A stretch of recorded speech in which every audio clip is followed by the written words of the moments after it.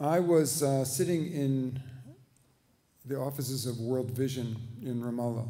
World Vision, as you may know, is an international NGO. It's a Christian NGO. It does humanitarian and development work all over the world. Its roots are evangelical. And Ramallah is the de facto capital of the Palestinian Authority, which is the government of the Palestinian Authority, government of the State of Israel.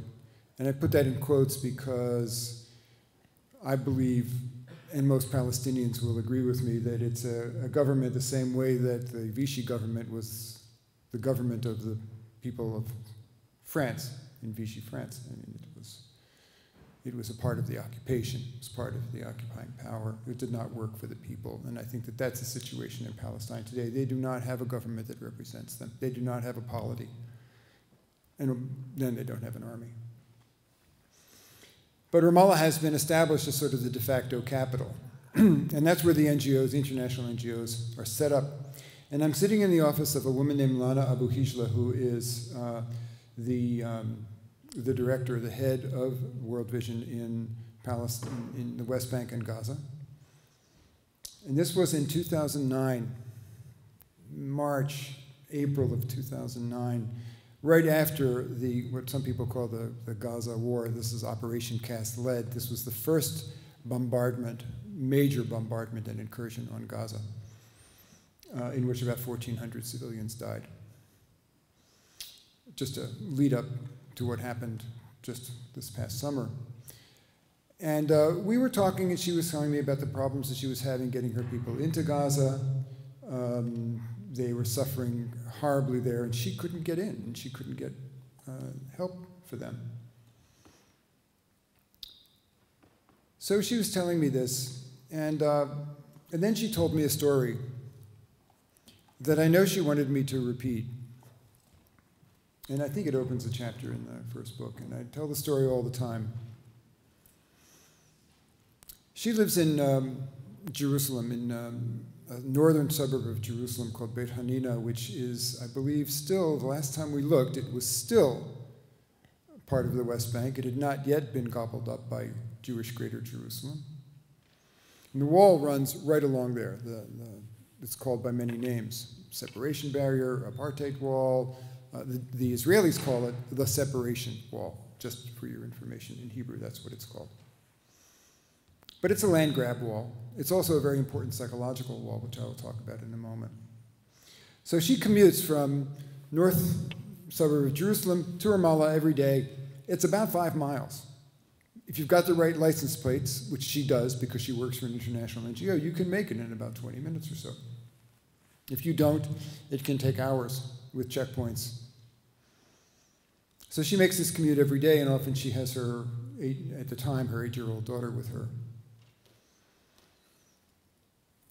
One day they were driving along, and the wall, which basically cuts deeply into Palestinian land, and it just runs right along this road. How many people have seen this wall?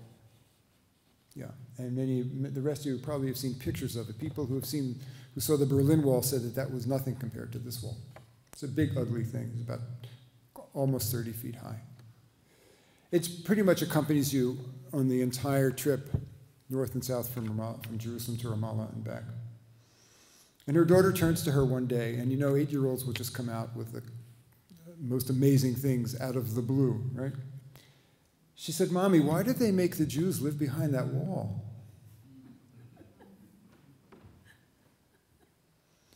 Now, it's an important story, at least for me, because this little girl was saying something very profound.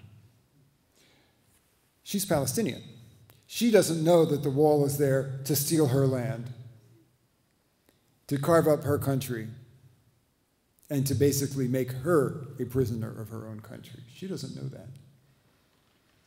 But what she sees is the truth, because the Palestinians will get their freedom. This is a situation that cannot continue. As Martin Luther King Jr. Famously said, the arc of history is long, but it bends toward freedom. They're going to get there. But most importantly, And I don't idealize Palestinians any more than I idealize any other peoples, although I love them dearly. They know who they are. They know what their current suffering is about. It's about being Arab. It's about being part of a subaltern civilization in today's Western, oriented civilizations. It's about what the West, the colonial West, has been doing to the Arab world for hundreds of years. They know what this is about. And they know who they are. And even with all of the indignity and all of the humiliation, they have not lost their dignity, and they have not turned to fear and to hatred, and with some exceptions, to violence.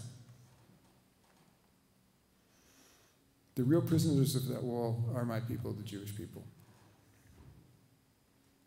They live behind a wall of what I have come to call a wall of soul-killing racism and fear. And that's what that wall is doing there. That wall says to my cousins, literally my cousins, I have a huge family there, and my friends, on the other side of that wall is danger. On the other side of that wall is the enemy. On the other side of that wall is the other. You must not go there. That is not your world.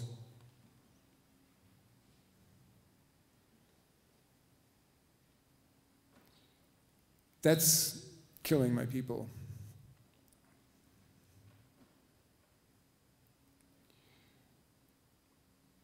When I stood in front of that wall for the first time in a neighborhood of Jerusalem in 2006, not that long ago, I stood in front of it for the first time. I went there with the Fellowship of Reconciliation. And it's a big, ugly thing, as walls like that are. And it was horrible to look at, and it had basically destroyed an entire neighborhood and turned it into a garbage heap and a dead street. So I felt horrible standing in front of it, but something else happened inside me that was more horrible and more upsetting. Because I realized standing in front of that wall, that was a wall that had been built inside me. That was a wall that ran through the middle of my heart from childhood. And that this was the inevitable physical manifestation of that same wall. Now, let me be very clear. Even though I do a lot of speaking to churches, and I preach on Sunday mornings from the lectionary, and people get kind of confused and say, well, when did you convert to Christianity? And that's another story. I have not. I am Jewish. And I always will be. And I love being Jewish, and I value my identity, and I value my tradition, and I value my heritage, and I love my people. But like with any powerful identity and affiliation and faith tradition, there is a dark side. And it applies to any faith tradition, and Jews are no exception.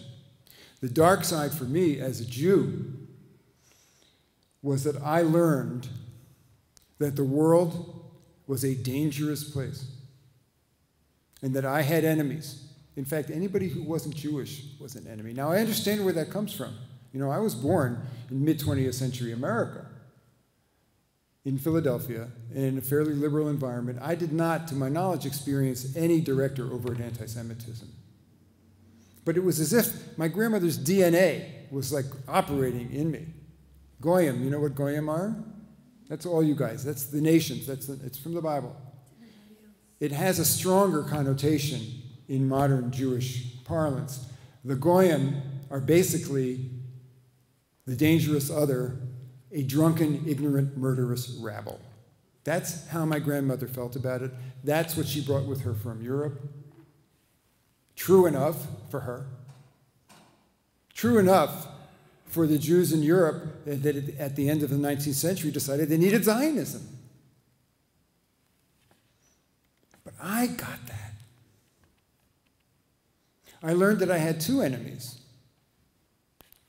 primary, chief enemies among the general world, which was the enemy. That was the German people because of what they had done to us, and the Arabs, as we called them, because of what they would do to us if we didn't have Israel. So I'm standing in front of this wall that is built to protect me from this, merciless, implacable, eternal enemy. And I realize that I'm standing in front of this wall because I'm there to go over to the other side of it, to make it go away for me. And I literally crossed over. I went to the other side. I met the Palestinians. That was the whole point of this trip. And I met this enemy. This enemy that didn't hate me, that didn't want to kill me, that welcomed me. Have you ever tried to refuse an offer of Arab hospitality? That said, thank you for coming. Thank you for being here. Let's talk. Did not hate me. Most importantly, did not fear me. Angry, yes. Bitter, yes. Confused, frustrated, but never giving up and welcoming me. Let's live together. That's the Palestinian people. Now, when we get to Q&A, ask the Hamas question, and we'll talk about Hamas, okay? Not true for my cousins, friends, brothers, sisters, uncles, and aunts in what we like to call pre-1967 west of the Green Line Israel, which doesn't even exist anymore politically. Who are the prisoners and just don't know who these people are, and who live behind a wall of fear, a fear that is perpetuated and exploited by their government. We know what that's like.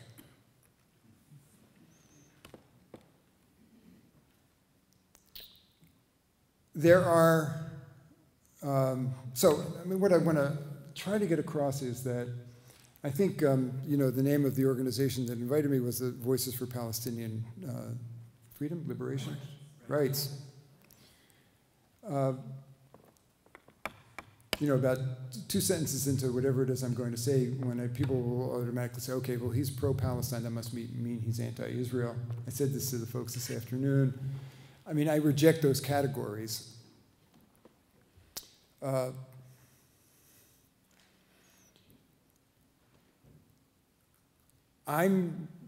As I said, I think the Palestinian people are going to get where they need to go.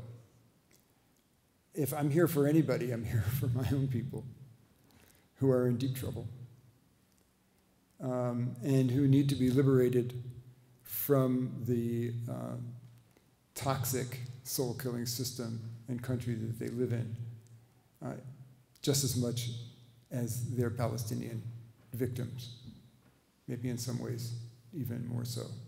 So if you want to pigeonhole me, then call me pro-Israel. Call me the most pro-Israel person you may meet.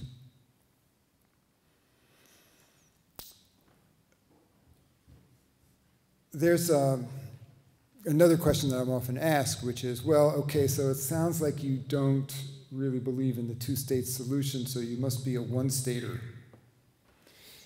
And what I have come to say to that question and to everything that it implies is, I'm not having the one-state, two-state conversation anymore. That's part of our problem. The whole two-state thing is a snare and a delusion. We don't have the possibility of two states, not under the current conditions. That's gone. Israel, which is not occupying Palestine, but which is colonizing the entire territory, has already accomplished that. And the map of historic Palestine from the Mediterranean to the Jordan today resembles very closely the map that was being drawn by the government of South Africa by the 80s, which was a set of black African enclaves completely surrounded by a white minority power structure. And those are the Bantustans, or the homelands as they were also called. That was one country. We have one state today in historic Palestine. It's called the State of Israel. It's an apartheid state. Our job as Americans, as people of faith, as people who don't claim a faith affiliation but who identify as the people who believe in justice, and human rights. Our job is to say no to that. By the way, it's not our job to say, well, there should be 2 states, or there should be a federation, or there should be one, multi-ethnic, diverse state. I mean, I have my own feelings about what I'd like to see there, and it's the last one on that list. But it's not our job to dictate what the final status should be.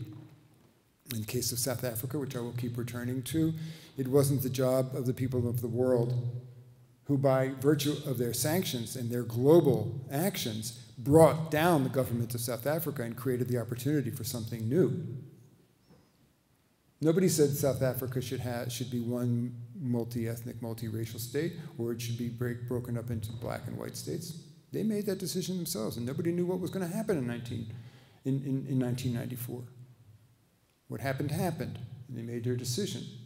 That's where we are today about Israel. We have to say no to that, and it's our responsibility as citizens of the world, and especially as Americans, who built this thing and continue to build this thing and to support it financially and diplomatically. It's our job to say no to that. So the conversation is not between us and Jerusalem or Ramallah. The conversation for us is not it's not with the citizens of the State of Israel, or even the peace movement in the State of Israel, or whoever is representing the Palestinians. Our conversation is between us and our government. And I'm going to make the case that the churches of the United States, in partnership, collaboration, joint effort, and common cause with labor unions, peace movements, all kinds of other secular, the campuses, need to say no to that, and we need to say no to that through responding to the Palestinian civil society call for boycott, divestment, and sanctions, and for direct political advocacy with our elected representatives and with our executive branch. That's what we need to do. And we're getting there. Now, I don't know that I'm holding out hope, but I think if the Palestinians can hope, then we need to be able to hope.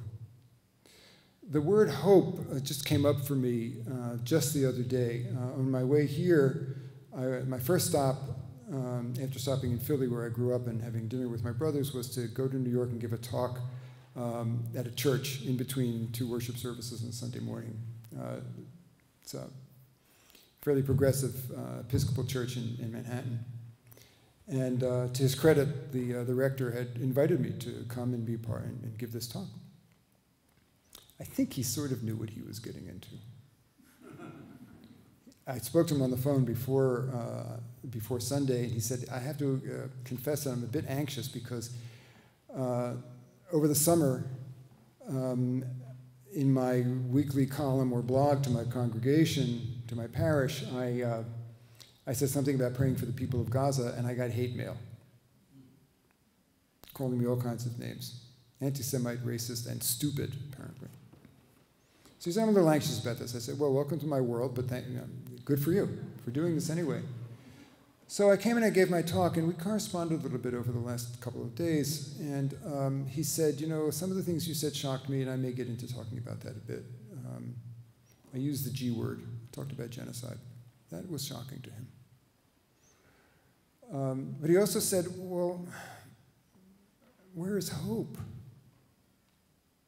And I wrote back to him and I said, here's hope. Hope, first of all, is you. Hope is that you, as the rector, the top, priest of this church, decided to have me come and speak to anybody who cared to listen in your congregation. 75 people turned up. There's a hunger for this, for straight talk. I said, faith leaders are very, very important.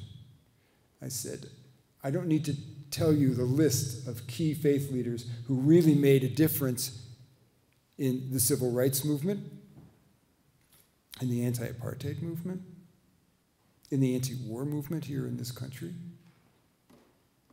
You're on that list now. Congratulations. I said, hope also has to do with us speaking the truth. We have lost hope. We have abandoned hope until such time as we are ready to speak to and step away from the illusions and the lies that are fed to us about what's real.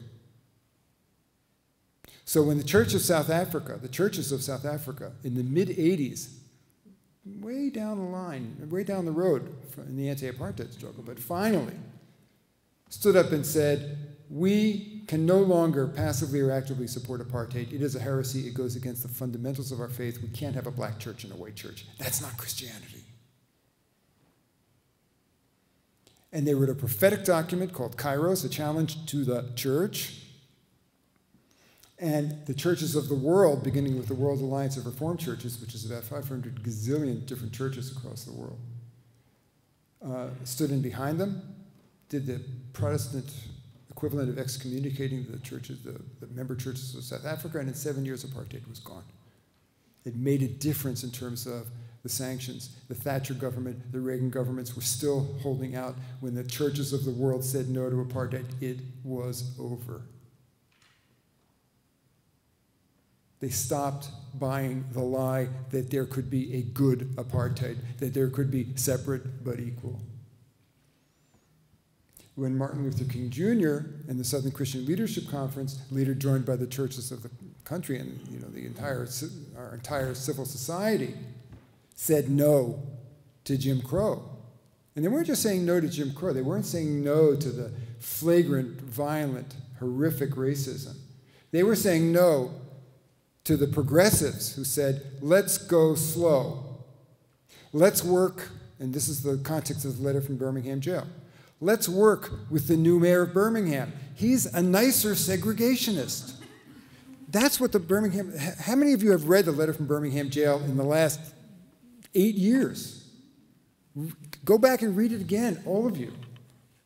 He was saying no to a bunch of, quote, progressive, quote, liberal clergymen who said, Martin, we love you, we love your cause.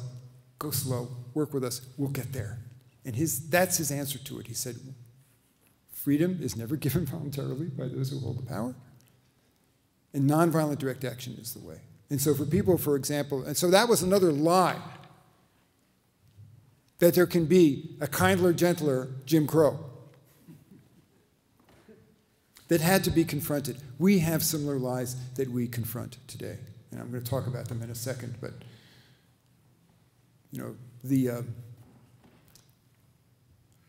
the beginnings of the civil rights movement in this country, in the churches, is what I often refer to when people say, we can't boycott Israel. You can't boycott Israel. And I say, what? It won't work. It won't work. And then there's a whole list of reasons why it won't work. To which my answer is, what word in Montgomery bus boycott do you not understand? It does work. And it's already starting to work. You go to Macy's and try to buy a SodaStream. They're not carrying it anymore. They're having trouble selling them. So there are a couple of myths. I call them lies. In fact, I think it was Mark Twain who said there are lies and there are damn lies. So here's a couple of damn lies. Illusions that we have to leave behind, and we have to help other people leave behind if we're going to move forward. And this is what I was telling this rector in this church in Manhattan. The first one is, and this speaks directly to the two-state issue. The first one is, Israel is willing and interested in having a sovereign Palestinian state on its borders and the two states living side by side in peace and security. It has never, never been the policy of the state of Israel. We're talking from 1948 on, and actually pre-Israel, in terms of the whole Zionist program, Ben-Gurion and his gang, from the 30s, before Hitler, by the way. It has never been the policy of the state of Israel, operating as the representatives of the Zionist movement, to have a Palestinian state and have a sovereign Palestine. It does not figure with Zionism. There cannot be Palestinians. It's been, Golda Meir famously said that. There cannot be a Palestine. And the existence of the indigenous Arab population of Palestine, called the Palestinians, is a problem for Israel as a Jewish state founded on the principles of Zionism. It's never been a policy of the state of Israel. Menachem Begin told Jimmy Carter that in the 70s, while they were sitting at Camp David figuring out the plan for the two-state solution. And our government has been in lockstep with that policy, again, under the surface, underneath the diplo-speak, forever. It doesn't matter whether you've got a Democrat, a Republican, a white man, a black woman in the White House, it does not matter. We have been in lockstep with the policy of the state of Israel, and it is a colonialist, expansionist, racist, ethnic cleansing policy, and now in the case of Gaza, a genocidal policy. And the word that had shocked this fellow was the word genocide. He wrote to me, he said, do you really believe that the government of Israel really wants to kill all the people in Gaza? I said, no, I don't believe that, but that's not the definition of genocide. Genocide means a systematic program of destroying or eliminating a culture, a civilization, the opportunity for growth, dislocation, ethnic cleansing, which does not necessarily mean extermination camps. There are lots of ways to do that. What Israel is doing meets the definition of genocide, and I didn't say it. Ilan Pappé, one of the Israeli new historians, has been saying it for years, and now he talks about incremental genocide. And in 2008, he stood before us in Boston and said, pleading with us, he said, what you're seeing with Cast Lead is just the beginning. Help us. Save my country. Do something about this, because this is just the beginning. So that's line number one. Israel wants a Palestinian state. Not true. Line number two, the United States is an honest broker to this process of a Palestinian entity, which doesn't exist. They work for us, not for the Palestinians, and the state of Israel, which works with us, and we work with them, to negotiate this solution. Of course, the United States is not an honest broker. The United States is Israel's lawyer and Israel's banker. That's been clear for decades and continues to be clear until we do something about it, so that we can give even somebody like Barack Obama the political backup and capital that he needs to do what he always knew was right, but then he became president, and guess what? There's another myth, or another, I would call it maybe a misconception, that we need to talk about, and maybe the most important thing that we have to talk about. And that is that for us, as Americans, as American Jews, as Christians, certainly as Christians, this is an issue of interfaith dialogue, communication, and reconciliation. After all, Israel's a Jewish state. After all, I'm a Christian. I certainly bear an enormous amount of responsibility for what what the churches did to the Jews for 2,000 years. Israel is their reward for their suffering, and it's our gift and offering to the Jews for that suffering, for their dream of liberation, for their safe haven. Who are we to say anything about Israel? And besides, when we do, it really messes up the relationship. It really threatens to destroy decades, since the Second World War, decades of interfaith reconciliation. And by the way, it does.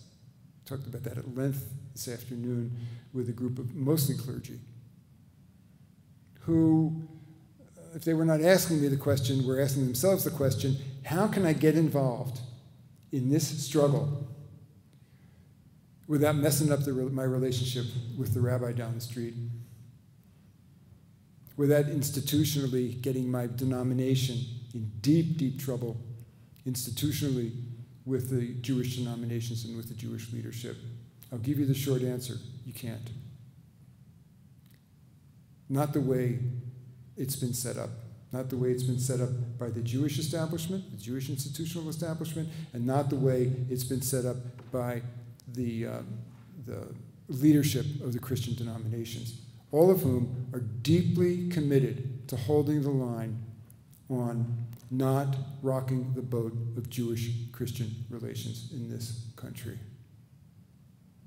And I will tell you that if you believe in human rights, you gotta rock that boat. It's already rocking. And that's a difficult, it's difficult for some people to swallow and to handle because it's painful. There are rules. There's something famously that Mark Ellis, a Jewish liberation theologian, famously called the ecumenical deal. It really should be called the interfaith deal. And the interfaith deal says, we Jews, we're not going to let you off the hook. Never. After all, we need our victimhood. We will never let you off the hook for what you did to us. But we will talk to you, and we will build bonds of trust and reconciliation with you, but stay away from Israel. Don't meddle in our business. That's the deal. Those are the rules. They're unspoken rules. Sometimes they're actually spoken. It's time to break those rules. I believe that up until recently, we've been living in what theologians and sociologists and historians have been called the post-Holocaust era, where all the rules of theology and interfaith relations changed after Auschwitz. And that has continued to dominate the discourse. Now, there is a lot to learn from Auschwitz, especially for the Christian West, because that was a direct result of Western Christian anti-Semitism. Make no mistake. But one thing you don't learn from Auschwitz is that it's okay to turn around and do it to somebody else. And the people, Israelis included, who understand that, know that Israel and where the Zionist project has taken them is a disaster. And there's no future to it. And it is not the answer to anti-Semitism. Now, I understand that at the end of the 19th century, in Central and Eastern Europe, where it was clear that the emancipation of the Jews was not working, and that it was a bad place for Jews to be, that the idea of an ethnic nationalist movement made a lot of sense, because that's what everybody else was doing. Nationalism was a zeitgeist. It was the solution. So we were going to have one too. It is not the solution in the 21st century. Nationalism, and we're moving away from nationalism, or we're trying to. And ethnic nationalism? And religious ethnic nationalism? I mean, how do we feel about an Islamic state? How do we as Americans feel about any connection between the state and religion? Why is it okay for the Jews?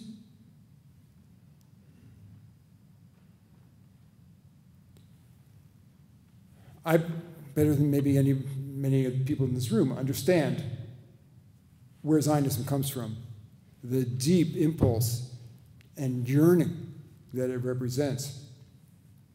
I regard it as a forgivable, understandable, catastrophic mistake.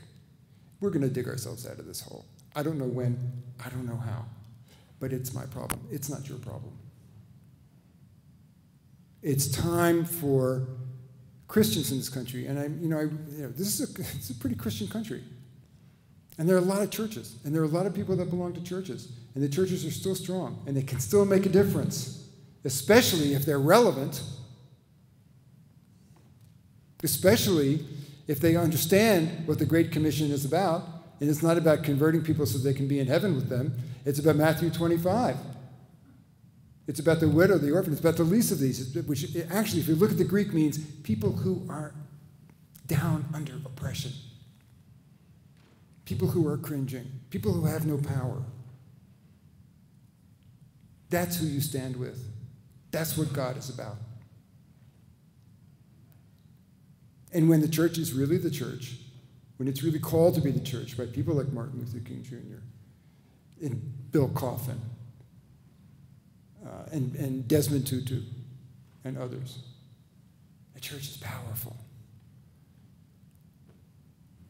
I talked about the South African challenge to the church. here's the context in 1985 in South Africa for the churches. The South African government was already on the ropes. The sanctions were starting to have an impact. So they were losing the support of the world, even though they still had Margaret Thatcher and Ronald Reagan on their side, but that was going to end soon. The cities were exploding. The outlawed ANC was massing armed militias all along the borders of the country. It was looking bad. So what did they do? They said, let's reform. Let's offer reforms. So they said, okay, we'll have blacks in our parliament. Of course, their vote will count for 1/4 of that of a white man, but okay, we'll have blacks in the parliament. And we'll give you your own country. It's called the homelands. It's called the Bantustans. It was a two-state solution. Separate but equal solution. It was reform. It was moderation. And it was racism. And it was a way to hold on to the evil racist structure. It's classic. The church said no. The world said no. I mentioned this before. In 1963, sitting in jail in Birmingham, Alabama, Martin Luther King said no to a moderate solution. Let's work with the kinder, gentler, segregationist new mayor of Birmingham. And by the way, get out of town. We don't like your outside agitators. And you remember what he said to that? He said, that's kind of what they said to the early Christians, wasn't it? And then you wiped the dust off your shoes and you kept going. You went to the next town. And then you came back to Birmingham. So we're confronting that today as well. By liberal, progressive people who, by the way, are progressive 100% on every other issue except when it comes to Israel. Jews and Christians. You've got a guy like Peter Beinart, who is a Jew, a Zionist, but fancies himself a liberal Zionist. And so now we have liberal Zionism, which says, okay, look, Zionism is not bad. It's just that we screwed it up. The occupation, that messed up Zionism. There is a good Israel if we can cut out the cancer of the settlers and the fanatics. And we'll go back to having our Jewish state. Okay, he's wrong about that. The settlers are and the settlements and the Bantustanization of what's left of Palestine is a direct outgrowth of the policies of the state of Israel. It's where Israel has always been going. There is no good, and Peter Beinart, he says there's a good Israel and there's a bad Israel. That's, I don't want to say it in church. But that's the challenge. That's the challenge that was faced by the Presbyterians in Detroit 6 months ago when people within the church itself, as well as from the Jewish establishment, said, look, we agree with you 100%. It's terrible what's happening to the Palestinians. But don't do this divestment thing. That's going to spoil the relationship. Let's work together. Let's invest positively in the companies that want to help build the Palestinian economy, which basically means a colonial economy within Palestine that serves Israel, but never mind. The Presbyterians by a hair said no to that. And believe me, they're going to get it. Because the other side is just getting ready to fight the battle more. That's our challenge today. It's the moderates who are saying no nonviolent direct action. Let's work through channels. Let's go slow. And in the meantime, let's go along to get along. So there are a couple books I want to recommend to you. First of all, if you want to learn more about the relationship between the United States policy and Israeli policy, read Rashid Khalidi's Brokers of Deceit. Khalidi, K-H-A-L-I-D-I. He's the Edward Said Professor of, forget what the title is, but he's at Columbia. He's written wonderful books. And he tells a story, and it's a sad, upsetting story of United States policy going back as far as the 70s and before that. And read Ilan Pappé. Read The Ethnic Cleansing of Palestine. Read his latest book, The Idea of Israel.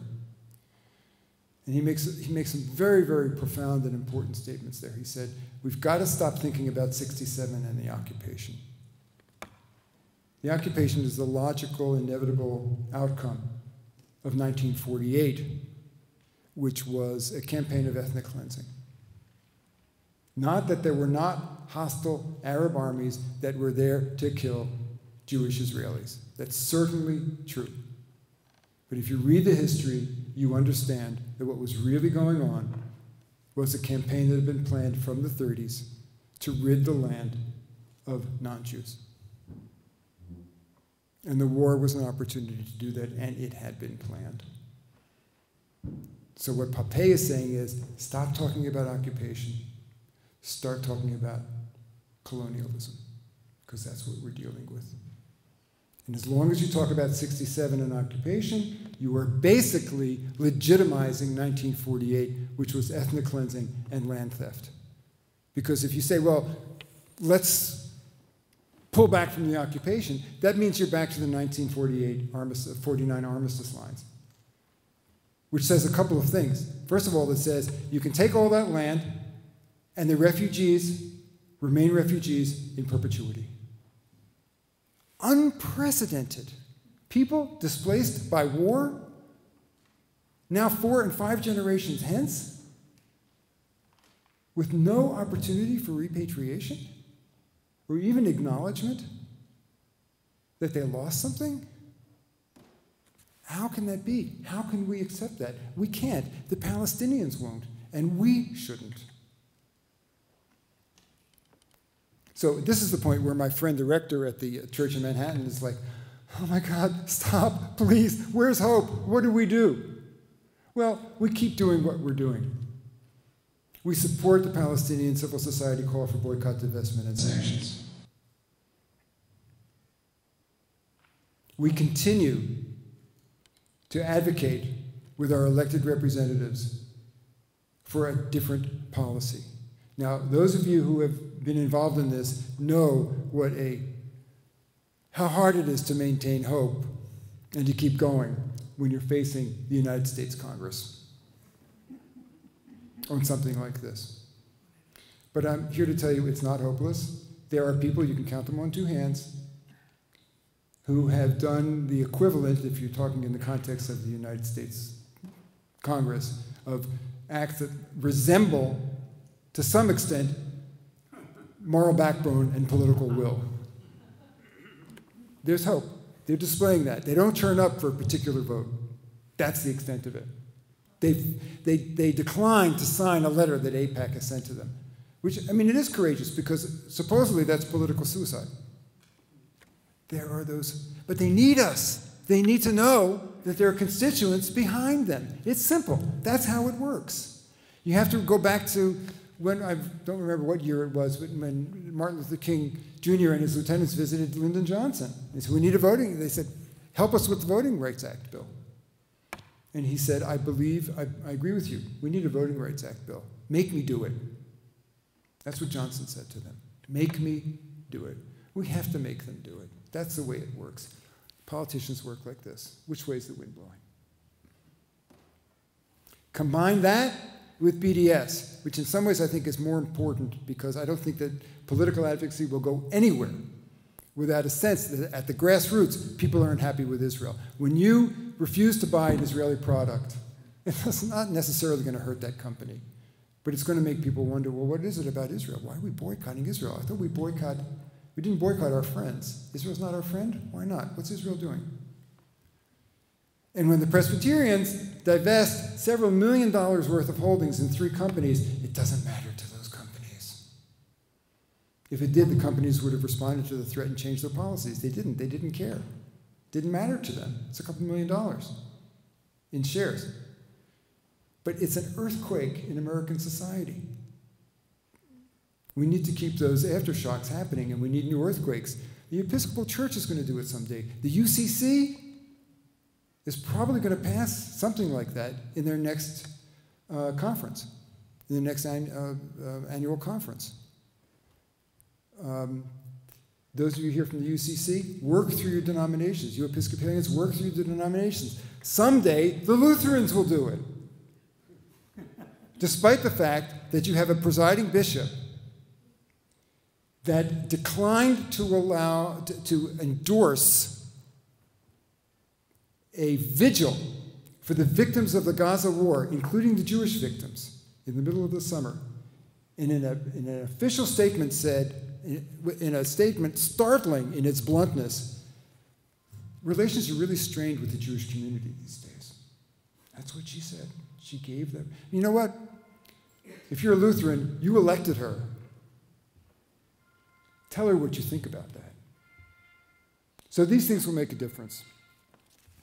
Let me just end by telling you a little bit about Kairos again. So we started off in Kairos started off Gospel of Mark in the very beginning of the Gospel, where John the Baptist is coming and he says, the time has been fulfilled, spread the good news, repent and spread the good news, which means it's time to change your minds around and something new is coming. This is a big announcement.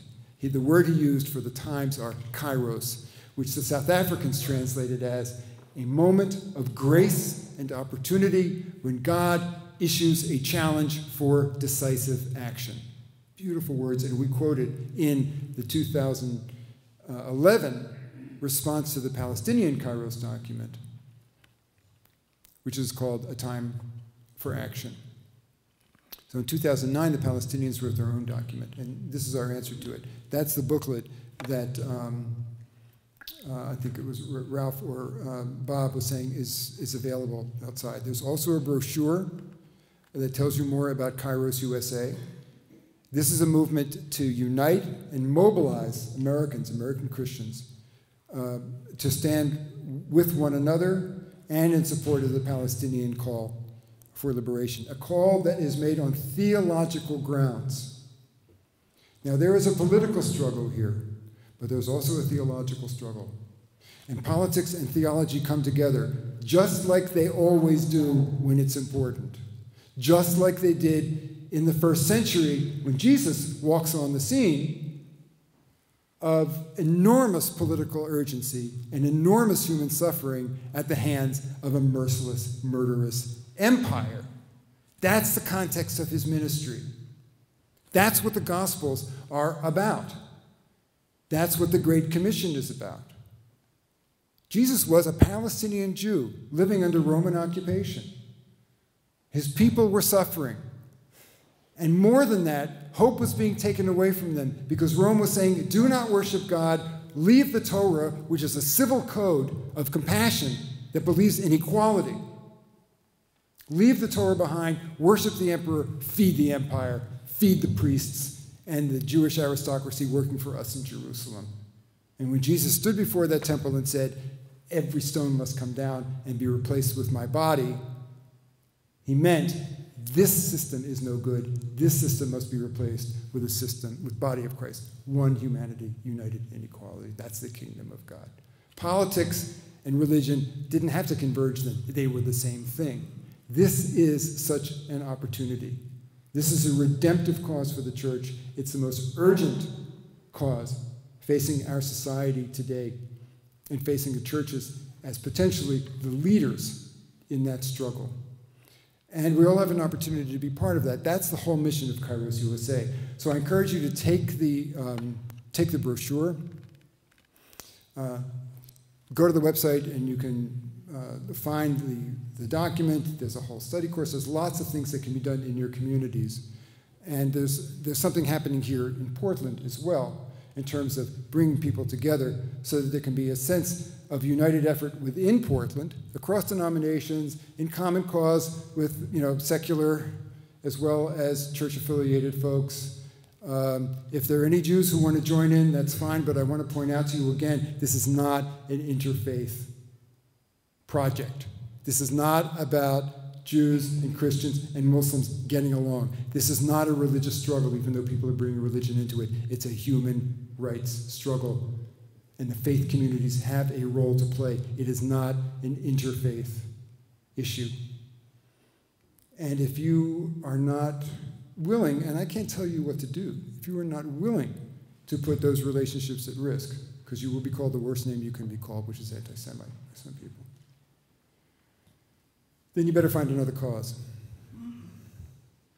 But as long as what's happening for Palestinians today at the hands of Israel and the United States, as long as that's happening, there ain't going to be peace in the world, and other human rights causes are not going to flourish, even the domestic ones. We can't be letting this happen. It's here. It's at home. It's happening to us here today. There's Palestinians in our backyard. It is our backyard. So I think we really need to take this cause on. And if you get together here in Portland and work in common cause, then you are in solidarity with Palestinians, and you're in solidarity with Kairos movements across the world: Germany, the UK, South Korea, South Africa, Nigeria, the Philippines, Brazil, Canada, India, everywhere. We're all going to be coming together in Bethlehem in December for the 5th anniversary of the Palestine Kairos document. It is a global movement. It's very exciting, and it's very hard. And it's hard to predict what's going to happen because there are huge forces arrayed against us. But as Martin Luther King said, there's only one direction that this can go in. And as Jesus said in Luke chapter 12, do you think that I've come to bring peace? Not at all. I've come to bring, and then it's hard to translate the word, I've come to bring division. Meaning, if you're going to have peace, there's going to be arguments. You've got to take sides. You can't be on the fence about this one. There's no neutrality. There's no, let's listen to both sides, bring them together, have them understand each other's narratives, and it's going to be okay. For my people, for the Jews, often the objection is, and I think Ralph alluded to it, well, we'll have a, quote, pro-Palestinian speaker come, but then you got to have a pro-Israel speaker come. That's fine. What I'm often told is, well, how about the other side? What's the Jewish story? Jewish story, presumably, is we have suffered so much, which means that we are innocent of any wrongdoing. That is the Jewish story that we were supposed to believe. Okay? The Jewish story is the story of our suffering. The Jewish story is the Holocaust. I never call it the Holocaust, capital H. That implies that we own genocide. We own suffering. We don't. There are other Holocausts. There are other genocides. They're happening now. They will happen in the future. We don't own it. But that's supposedly the Jewish story. I will tell you what the Jewish story is today. We've left the post-Holocaust era. We are in the post-Nakba era. The Jewish story today is the story of what we have done and are continuing to do to another people and to another civilization. That's our problem. But there's only one story. Sometimes there's a perpetrator and there's a victim. Right now, there's a perpetrator and there's a victim. You know what? The Palestinians could be empowered tomorrow. They'd probably turn around and do it to somebody else. But that's not what's happening. We need to look out for the least of these right now, for the people who are under the wheel and who are being oppressed. And to ignore that is to ignore that at our peril. Thank you. So one interesting fact is that, you know, Israel really basically, Hamas is Israel's creation. Hamas was a little-known organization, grassroots organization in Palestine, not particularly connected to Syria or anybody else, back in the 80s when the bad guys were the PLO and Fatah. They were still the terrorists. And Israel supported Hamas as a way to try to disempower Fatah and neutralize them to some extent. So the baby grew up and now has become the bad guy. Now, Hamas has a charter that's an ugly thing. It says all kinds of things that make people really uncomfortable. You don't even have to be Jewish to be made uncomfortable by Hamas's charter. Hamas, and it is Islamist in that sense. At the same time, it has de facto recognized Israel by participating in the elections in 2006, where won the majority of the seats, at which point all of them were imprisoned or expelled from the country. And then the election, which was fair, the most fair election that Jimmy Carter said he'd ever seen in Palestine, was basically invalidated, and the present government is illegitimate. So Hamas has a moderate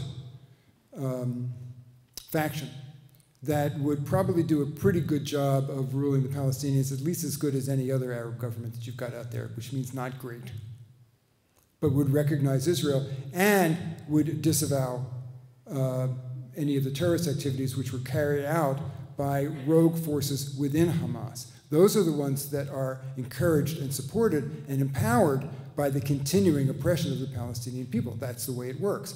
Hamas took over Gaza as a preemptive strike against our Fatah strongman, who was going to be put in power by Israel and the United States. And so Hamas got wind of that, and they came in and took over Gaza. And they're probably the most moderating force in Gaza right now. Now, do they have rhetoric that sounds ugly? Yes, but if you really listen to the Hamas guys when they're interviewed on international media, they sound like resistance fighters that in any other context we would say, you go.